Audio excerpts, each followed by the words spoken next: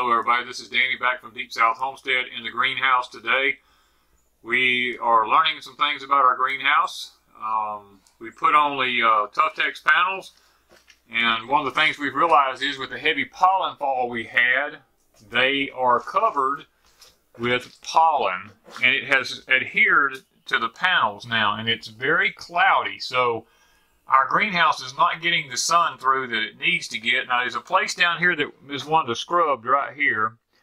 You can probably see the difference in it right there. We're gonna have to get out here and we got to scrub the whole side of this. But now that's not the only thing. We talk about the ground solar minimum. We talk about geoengineering. We talk about all these things. But guys, when I built this greenhouse, the sun in the wintertime hit this greenhouse all the way across the whole side here. That's why we done it where we did it. Now, the sun doesn't do that. For some reason, the sun is way far south of here, and it's in a tree line all across here now. So, something has happened. I don't know what, but for several years, it's worked perfect. But this year, the sun is not penetrating the greenhouse because, one thing, the panels are just a little dirty. We got to wash them, but that's nothing new. The other thing is the tree line.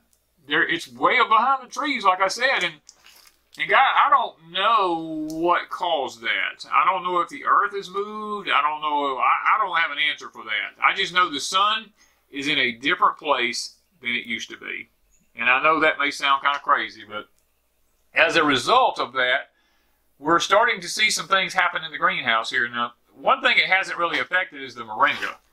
The moringa is just going crazy here. It's doing fantastic. The low intense sunlight from the sun is not affecting the moringa. The moringa stays warm in here, and it loves it, whether it gets the full sun or not. And it kind of begins to look like a little bonsai tree or something here. But now, beside it is the lemon tree. The lemon seems to be doing perfectly fine. Doesn't seem to be an issue with it. But we do have these right here, guys. Look at this. Look at this. It's after Thanksgiving. Look at that.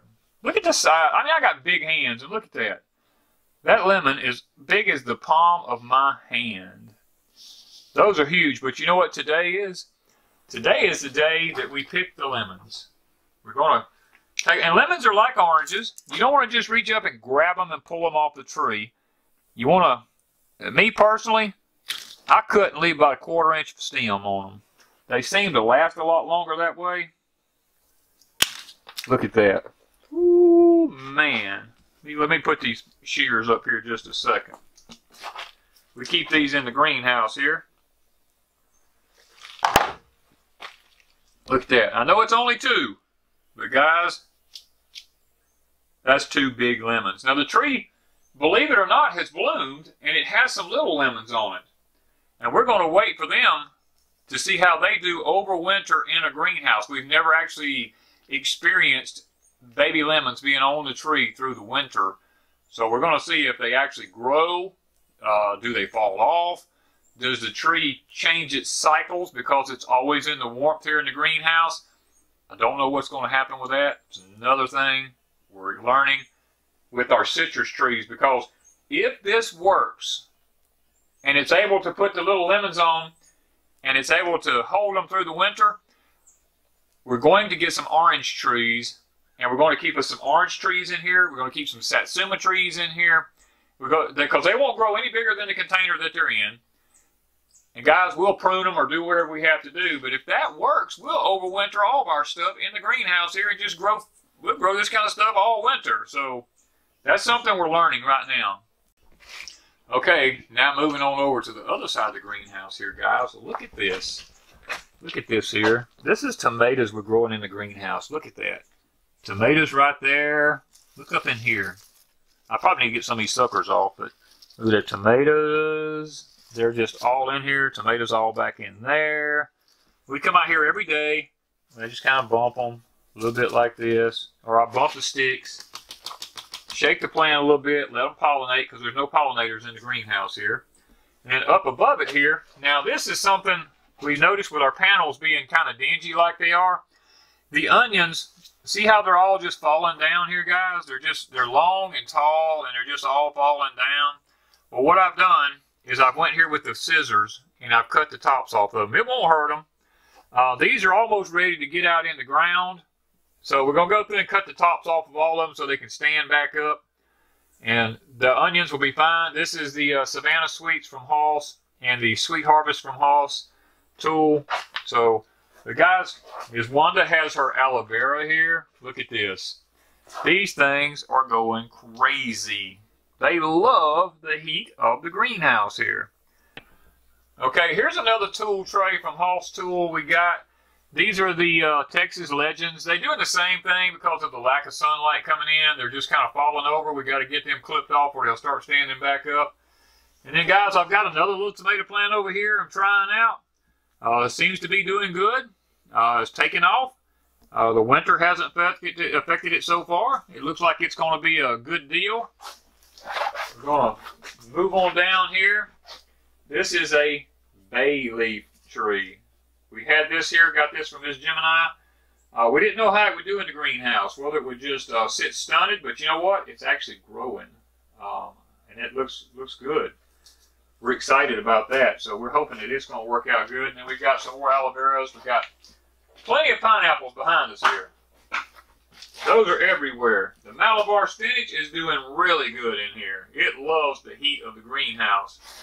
And then, of course, we got the big old giant. Look at this. Ooh, these aloe veras are the giant ones. They keep putting off babies everywhere. And then we have one of our pepper plants here. This will be its 3rd year. I don't know if it's going to make it this year in the greenhouse. It's kind of hard to say. We're going to just give it a shot. If it looks like it'll make it, we'll keep it. If not, we'll just get rid of it. Got one more pineapple here. Now, this is an old pineapple. This one's done bore 2 pineapples in the past, and it's done sprouted again. We might get a 3rd one out of it. We have saved the best for last. The thing that we love the most is nothing better than a fresh tomato in the wintertime. And guys, we have a pot sitting right here. Look at this plant. I pulled it back. Look. Look how many tomatoes. I want you to just look at the tomatoes of this thing. Look at them hanging over here. Just hanging everywhere is tomatoes. It doesn't matter what I move. Look at this. There's tomatoes everywhere. And check out one more. Look, you just got to see this one. Look at this one. Look at this. They're everywhere, guys. We're just hoping and praying that here soon we're going to have some fresh tomatoes here, maybe by Christmas. We're hoping we can get a little bit more light in here on the greenhouse coming in. Hopefully things will heat on up and we'll be able to have fresh tomatoes. Because what gets me is there's getting to be so many on the plant, which means we're constantly having to pour the nutrition to it in order to keep it going. We're watering daily, putting nutrition every few days to it, and I can't complain. Look at it. I mean, it looks gorgeous. The whole thing with the Grand Solar Minimum is being able to grow our food when it's cold.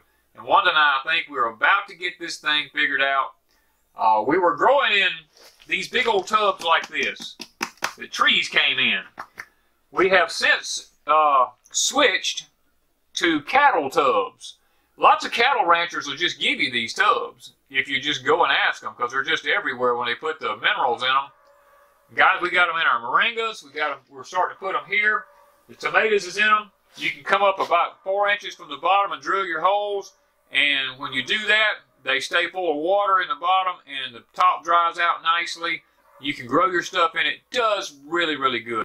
Stay with us as we go through the winter with the greenhouse, and hopefully we'll be able to teach something to us and to you. We'll all learn together about growing things during the Grand Solar Minimum. So thank you guys from Deep South Homestead.